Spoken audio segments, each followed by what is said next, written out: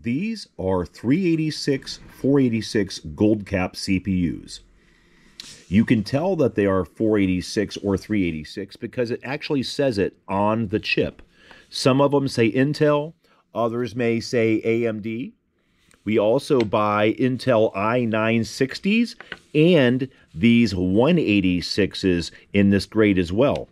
The one thing they all have in common, beyond the labels, are they all are gold capped on the back. Every 486 and 386 CPU that we buy in this grade are all gold capped. Now these 186 ones here, you'll notice they look a little different.